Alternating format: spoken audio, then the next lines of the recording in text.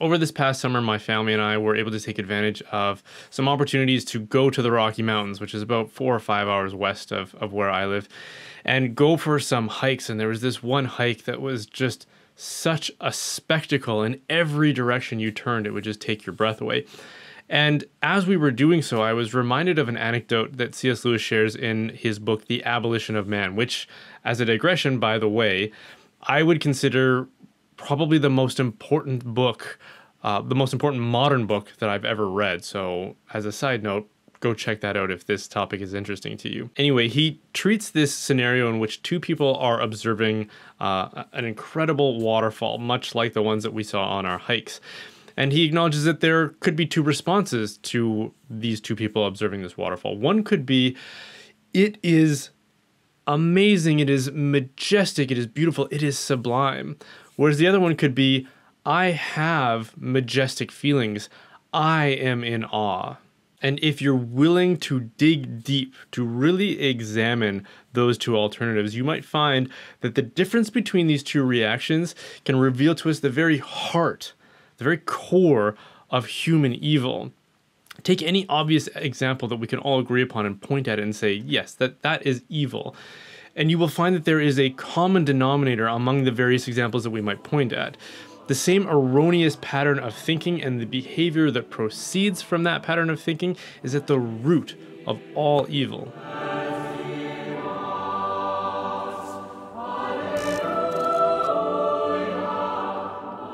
And that root is the habit of supplanting the object for the subject.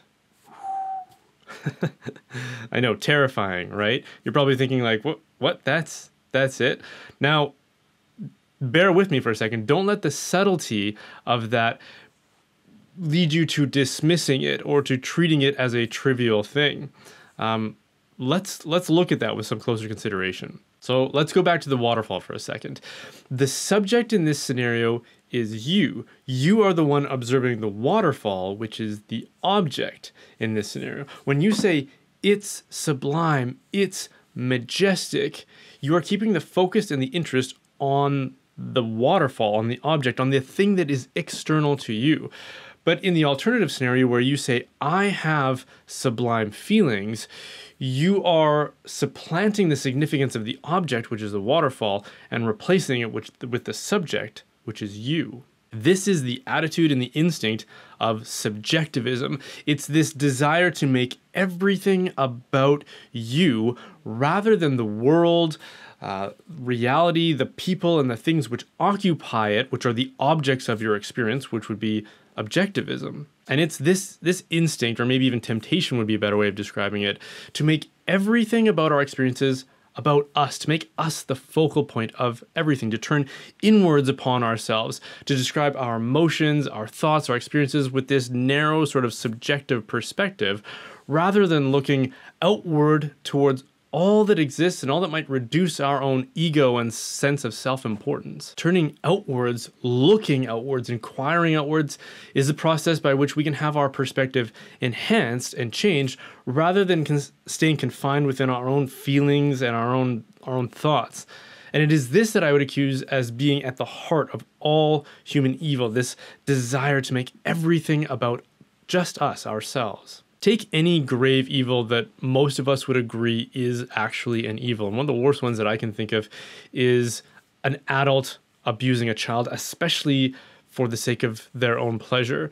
So this is a scenario in which the abuser has given all the priority to their emotions and their desires with no consideration or concern for the desires, the emotions, the dignity, or the welfare of the child. In this scenario, the child is the object and the abuser is the subject, and he pays all of his attention and regard to the needs and the desires of the subject. In his experience, everything is about him. When he sees a waterfall, it isn't an occasion to appreciate something that has beautiful properties that he doesn't possess himself.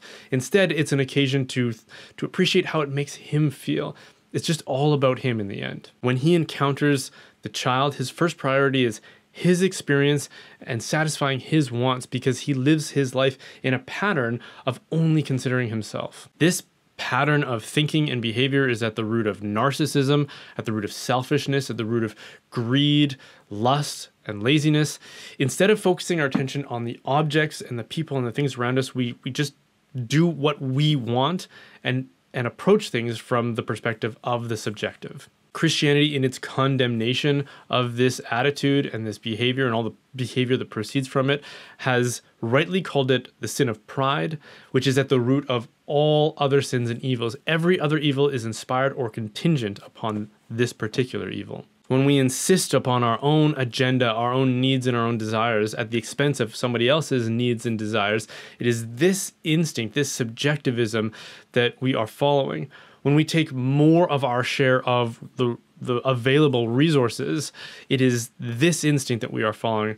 When we abuse other people, when we manipulate them, when we lie to them to gain something for ourselves or some perceived benefit to ourselves, it is this instinct that we are following. Cowardice, greed, gluttony, laziness, abuse of other people, disregard for other people and their needs, as well as the world around us, can all be traced back to this instinct. All the great lessons of all the great myths and the religions have always cautioned us about this mindset and the kinds of behaviors that kind of proceed from it. And historically, our most prominent sages, prophets, and philosophers all agreed that selfishness and narcissism is the path to destruction, and that it's much better for us to appreciate, explore, and love the world around us and the people within it. And even without their help, just do the math on this. There are something approaching 8 billion other people in the world and just one of us. That's 8 billion stories that could captivate our attention, and yet instead we spent all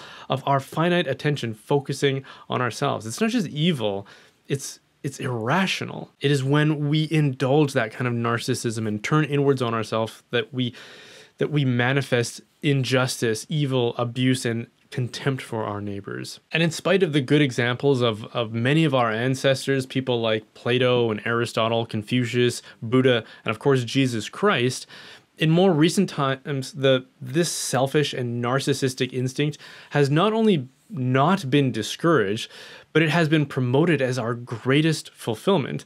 In the modern age, subjectivism and relativism have become like the dominant persuasions in society, especially Western society. It was in the age of the so-called Enlightenment, as the church's role was increasingly marginalized, that persuasive thinkers convinced us to reduce everything to the subjective and the relative. Until we find ourselves today where goodness, beauty, and even truth itself are not seen as objects of discovery that can enhance our own experience of life, but as something with which we could project our thoughts and our emotions and our desires and sensibilities onto.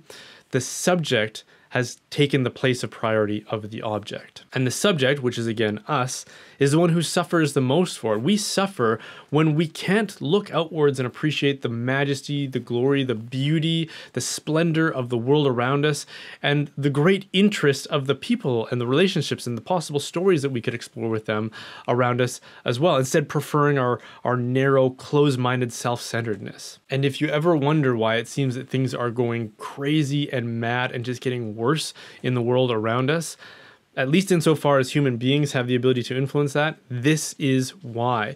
The thing that has always been kept at bay by our greatest thinkers and philosophers and prophets and recognized as the root of all evil has now been enshrined as the noble motive for everything we do. This selfishness, this pride, this egotism, and narcissism. We are told to go out and seek self-fulfillment. And if we ever have any problems along the way, we're told, well, examine yourself, explore yourself, discover yourself.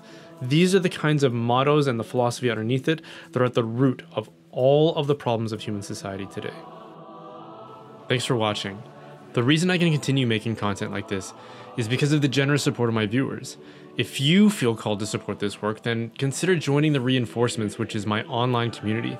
There are multiple tiers, including free access for those who can't help financially but still want to join. You can join up at www.brianholdsworth.ca. Certain levels will also get a free gift basket from Glory and Shine, who is a family-owned Catholic bath and body products company whose beard balm I'm wearing right now. It's like aromatherapy for your face. Even if you don't join, they make amazing products. So check them out at gloryandshine.com. And don't forget to like and subscribe. You don't have to agree with everything I said to get value out of these kinds of conversations. So be sure to subscribe to be edified or challenged. There's value in both.